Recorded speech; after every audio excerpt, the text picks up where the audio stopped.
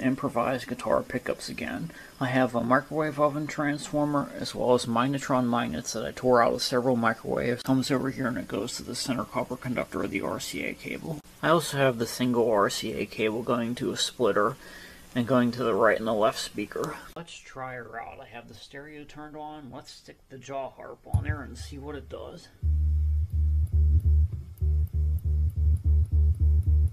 Yeah, you can hear that coming out of the speakers of the stereo. It's not very loud though. Yeah, stick my homemade violin on there.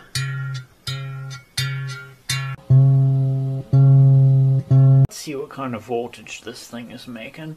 I have my meter set up in DC milliamps since that's the lowest rating I could go on there. Let's stick it on there. 20. Yeah, there we go. Here is my new experiment. I stuck an iron core 120 to 12 volt step-down transformer to the beam with some neodymium magnets. I stuck magnets on the entire length of the coax cable coming right upstairs, going to a splitter and going right into the audio input of the stereo, and I have it up full blast. Here's what it sounds like.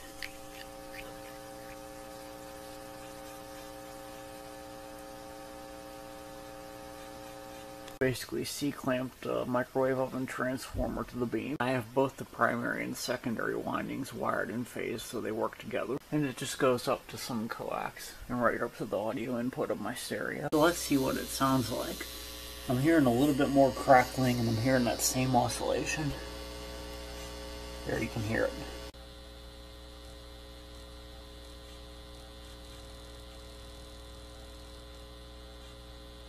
Yeah, I'm not sure what that is right there. Stick you right next to the speaker, and I'm going to go downstairs and tap the beam at a couple different locations with a piece of metal.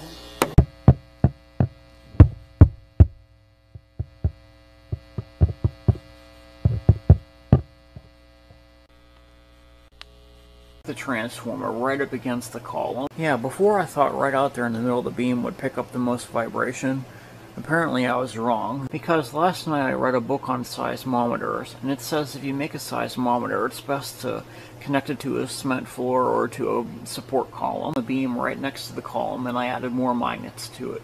And I still have the magnets on the entire length of the beam. Just like the last one, I have the twisted pair going over to a grounding block into some coax and then up to my stereo. So let's go upstairs and try it out. Yeah, it's pretty much doing the exact same thing the other one did. Normally when you generate electricity, you have a magnetic field passing by a coil that has an iron core. With a pickup like this, you have all three things combined: the magnetism, the coils, and the iron core. And what happens is, when a piece of iron passes by the end of the coil, it induces a current into the coils. And that small amount of current that it generates, it goes and gets amplified and put out speakers. Yeah, that coil will sense any magnetic vibration and put it out through the speakers. If it ain't broke, don't fix it, but I don't think it's working 100% yet. I'm telling you, a magnet is just a static electric battery that puts out electricity that we can't feel. I would say like really dense static electricity that we can't feel at all or see. Yeah, when you pass the magnet past a piece of wire, it puts electrons in it and just bumps them off the end of the wire. Hello, for today's experiment I will be taking this entire 500-foot spool number 14 THHN, and I'm going to wrap the entire thing around the beam right there. Number 22 twisted pair hanging down right here, running all the way up to my desk. Take it up there and just start wrapping.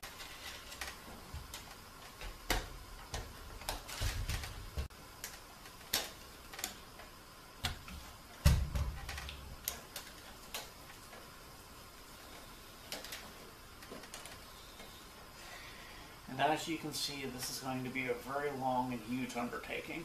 But the good news is the spool will only get lighter the farther I go. There you go, it took about 4 hours. Wire and stick it to the right, wire, stick it to the outside wire. Where it goes.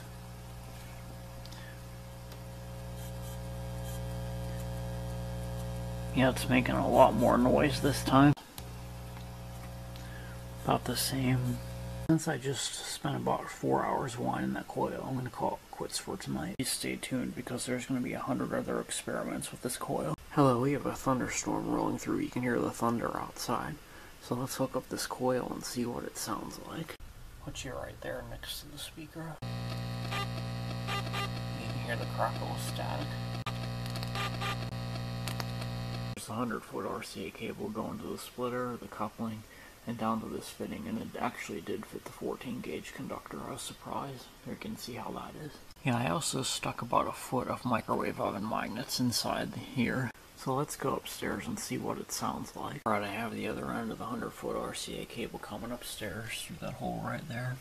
And I have it hooked up to the stereo. Let's turn the stereo on and see what it sounds like. That's what I want to hear, no interference. I'm change this to my giant 500-foot pickup coil around the beam. This time I have it going to 2 different cables like this instead of one. The ground's connected together, and I have the pickup coil connected to positive here, and it goes to 2 different cables like that instead of the one I have here next to the speaker, and we'll see what this thing does.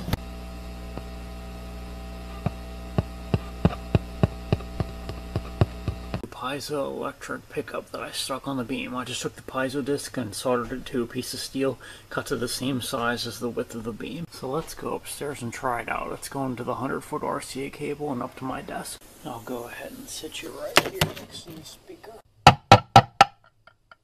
The changes that I made to the electromagnetic pickup on the beam.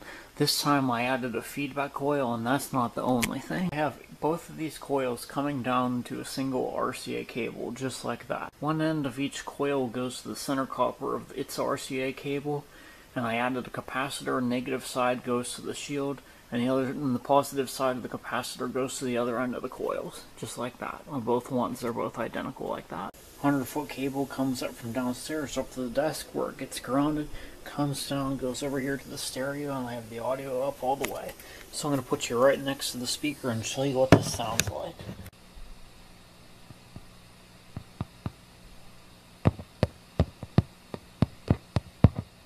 So what I did right there is I basically came down here with the screwdriver and I went tap, tap, tap, tap, tap, tap, tap, tap there. And then I went tap, tap here, and then I stuck it in and hit the magnet like this, and I went tap, tap, tap, tap on the